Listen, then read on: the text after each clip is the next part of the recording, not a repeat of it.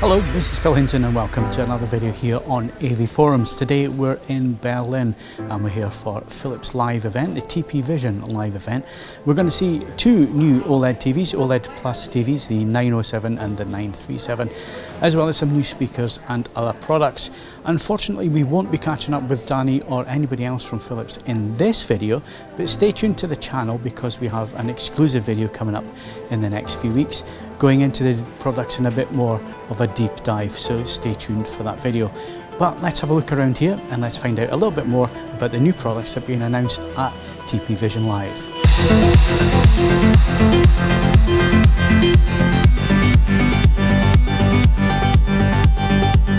So say hello to two new OLED Plus TVs from Philips for this year.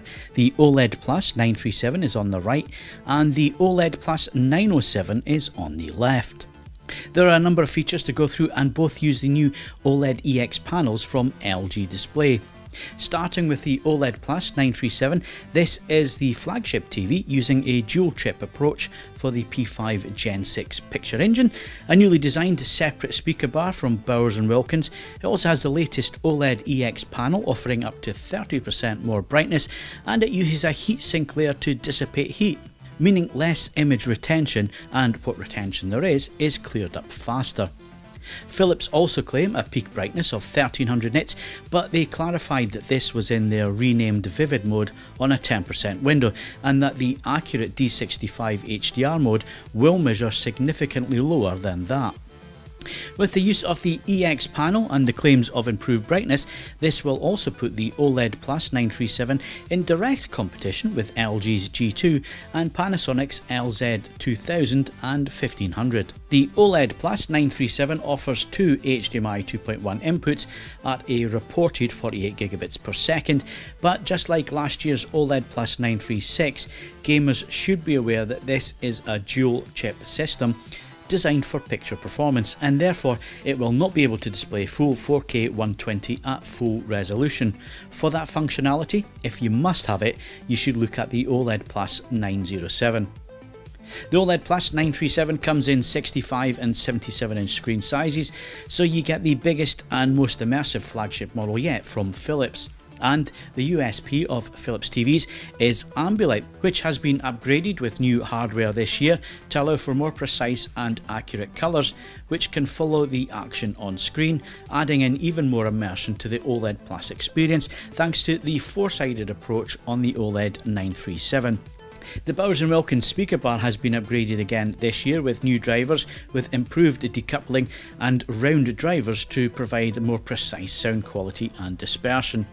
As well as the famous tweeter on top design, there are new LCR drivers with two up-firing units with redesigned cones to allow for better projection of the sound from the ceiling, and there are two new sideways firing drivers at each end of the speaker bar, which fill in the sides and the surround duties. There's also an increase in the overall power to 94 watts for this 5.1.2 design.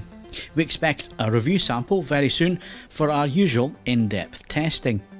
Moving to the OLED Plus 907, and some viewers will like the fact that Philips has gone back to the integrated design ethos of the original Bowers Wilkins featured set, the OLED Plus 903.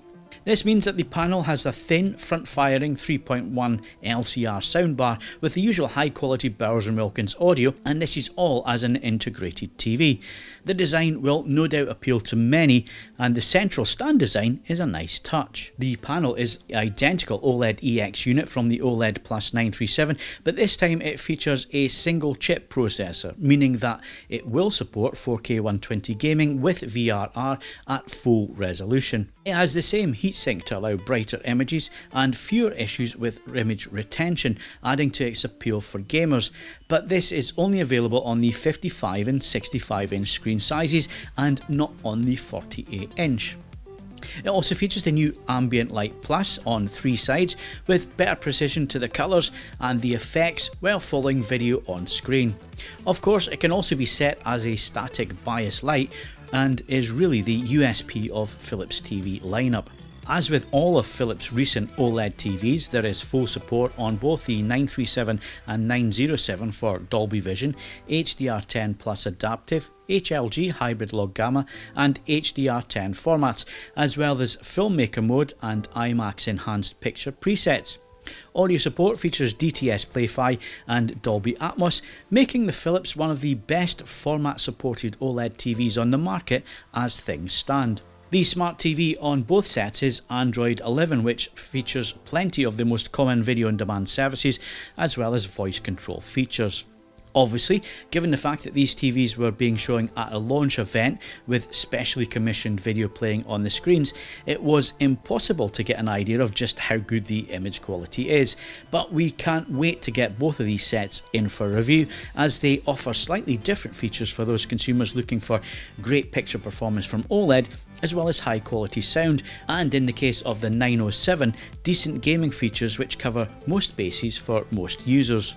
You can get more information about these TVs in our in-depth news story on AV Forums, along with other products also announced, such as the new Fidelio soundbar, speakers with ambient light built in, and the new Fidelio subwoofer, which when used all together creates a full-on Atmos sound system for the living room. And stay tuned for a more in-depth deep dive video of both of these newly announced OLEDs in the coming weeks on our YouTube channel. Thanks for watching.